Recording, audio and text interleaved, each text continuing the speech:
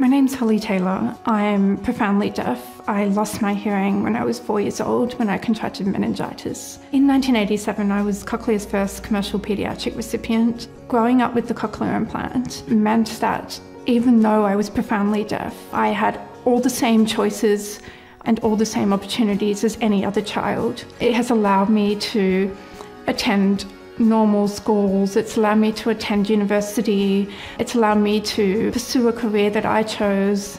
Corporate law is very competitive, it's very fast-paced, it's very demanding.